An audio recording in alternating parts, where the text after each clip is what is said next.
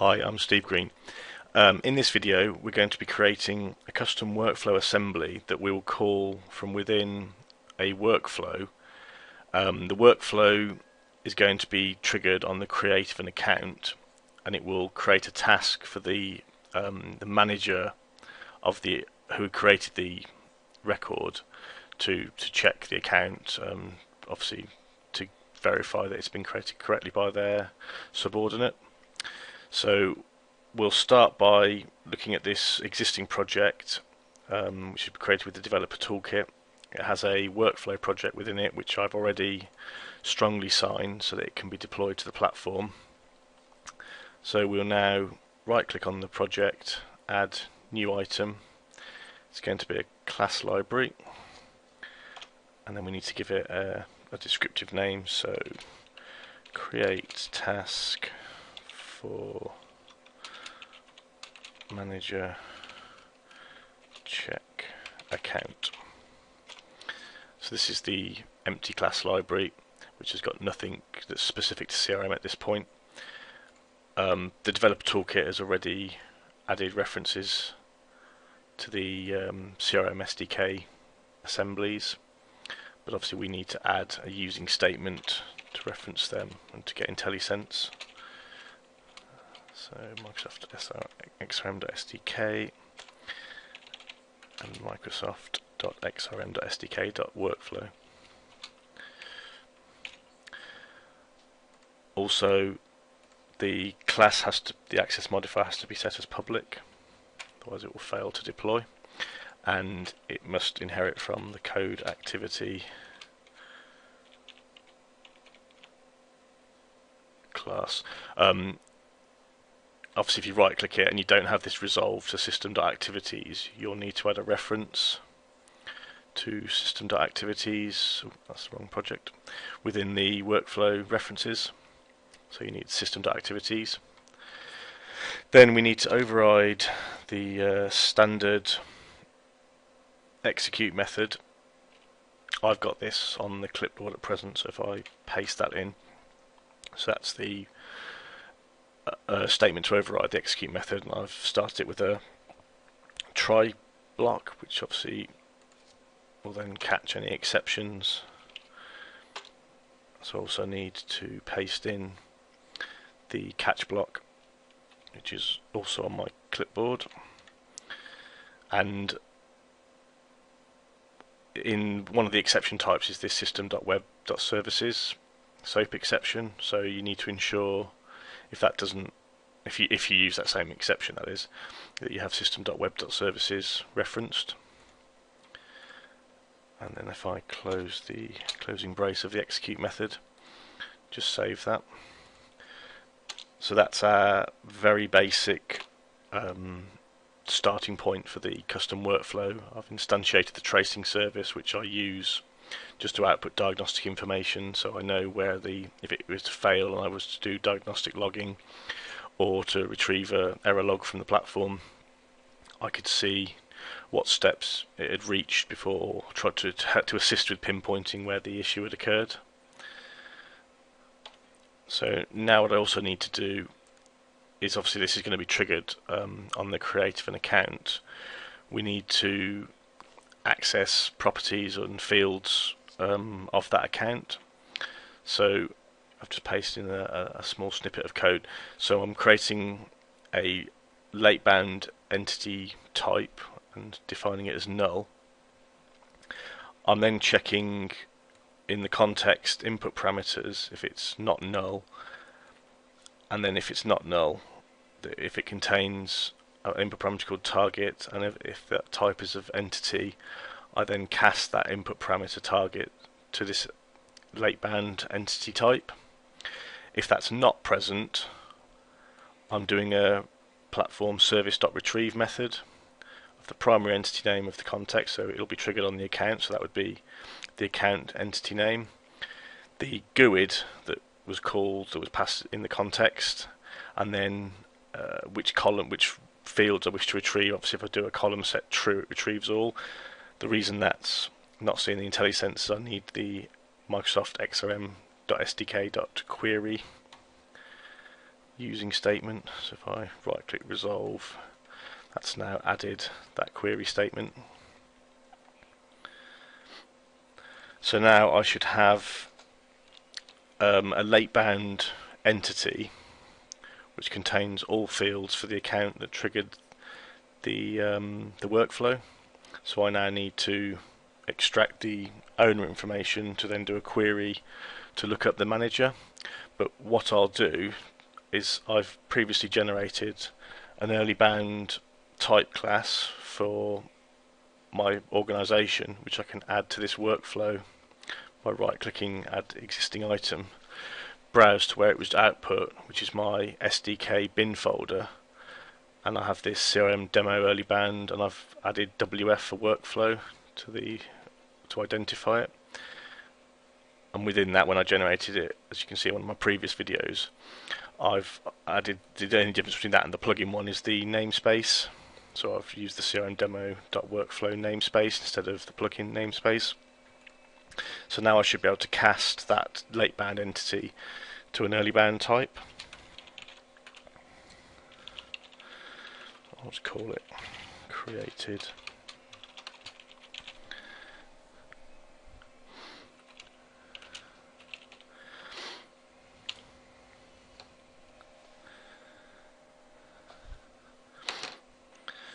So I'll use the toEntity generic method to cast that to an account type. So now I have an early bound created account object that I can access the owner information by a strongly typed property. So now if I look at created account .owner ID, I could get an entity reference to do a query for the manager.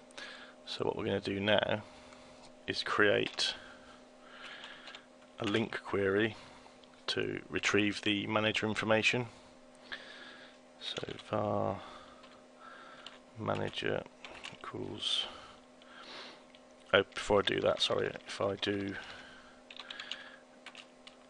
I've previously mentioned a service context name, which allows me to access the organization service context for this organization.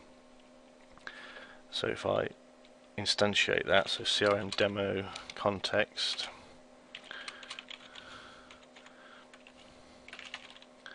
equals new CRM org I need to pass it the organization service. The reason I put it within a using is that I want it to dispose of it immediately when it falls out of scope of this using statement. So now that's instantiated, I can do my query. So from users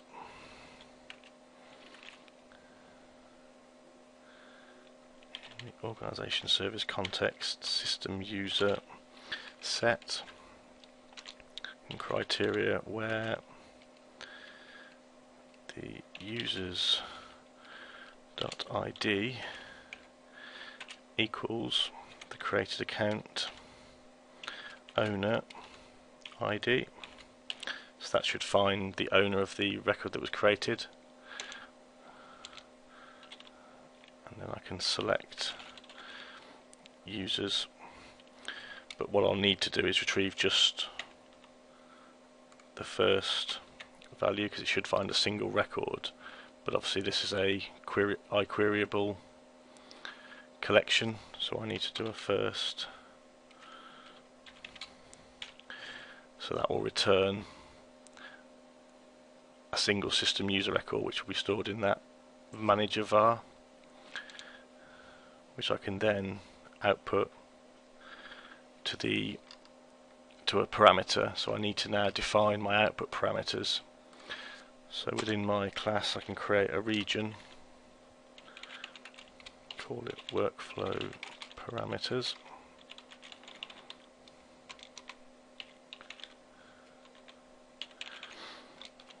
So within there I need to define an output, and here because I've got the early bound type, so we'll just call it this is the manager is the name of the output, and then the reference target, because it's a entity reference. We can now use the early bound class for the system user .entity logical name,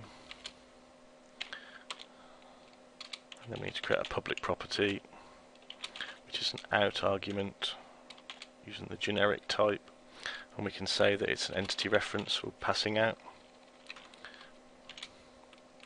Give it a name, so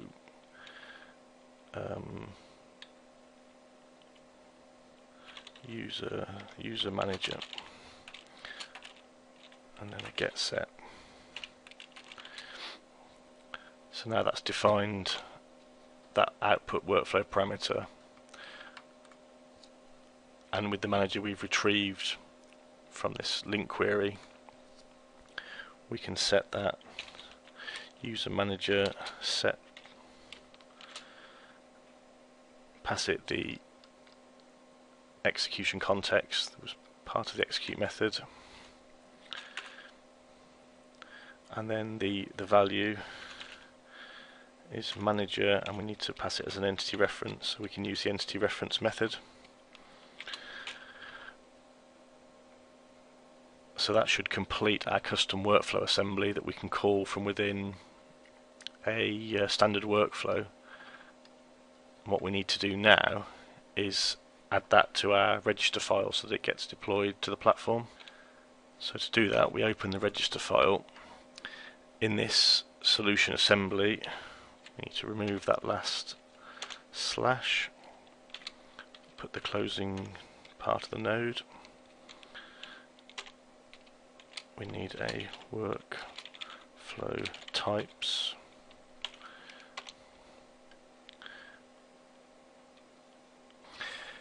and where the solution for the assembly is, obviously I've took the slash off the end of it, off there, and created the closing node. Then within there, I've just got on the clipboard, we need to add a workflow types element and closing node, and then a workflow type, give it a friendly name, so I've just called it return manager, name return manager, don't need to bother with the description. A grouping where you want to see it from within. When you call it under the workflow, you can group them together under a single area, so you can then pop out and see all the class libraries. A blank GUID, which is 8, 4, 4, 4 and 12 zeros, and then the type name. If we save that and deploy it, that might take a second, so I'll just put it on pause. I got an error because I hadn't added the system runtime.serialization.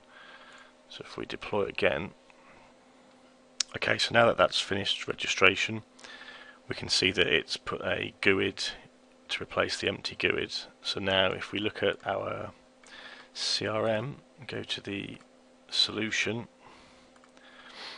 and look at the plugin assemblies, we can see our plugins and workflow assembly. If I click on the workflow, I can now see this return manager class is present, so we can now call that from within our workflows. So if we now generate a new process, it's going to be a workflow, we'll call it create task for manager to check new account. So it's triggered on the account entity.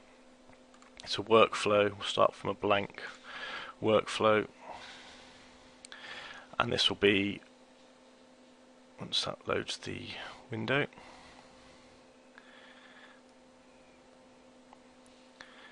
it's going to be organization wide on the create of an account. So then we need to define our steps, so then we can call our custom, so we've now got this feline soft group and return manager as an assembly we can call. So that's now a step within our workflow. There are no properties to define because we've got no input parameters, so the only thing that will come off the back of that is the output parameter for the manager.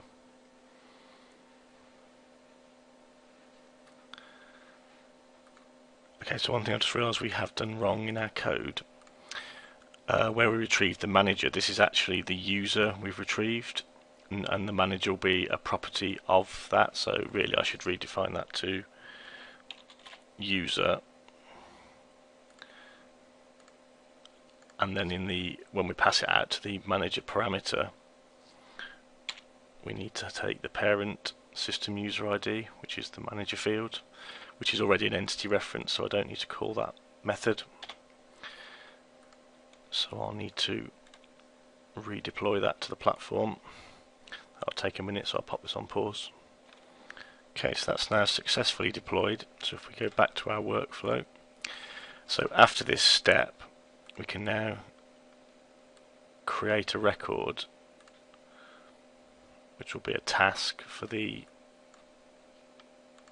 so we choose the type of task,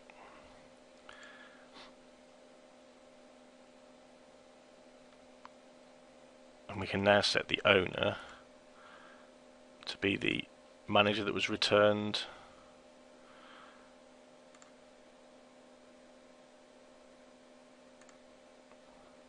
from the custom workflow assembly.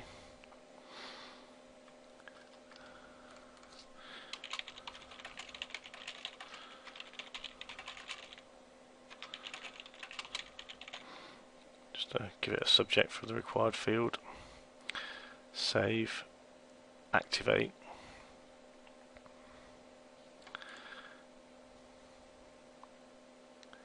Once that's activated, I can now close that. If we go back to CRM, so if I quickly show you that under my user account I have a manager defined as Richard. So if I go and create a new account,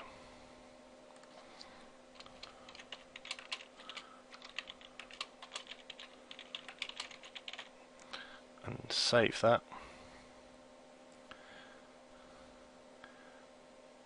there's a plugin obviously registered that we've deployed, which will obviously have to load. So now against that account, in a few seconds, there should be a workflow. So that's now waiting for resource, in progress.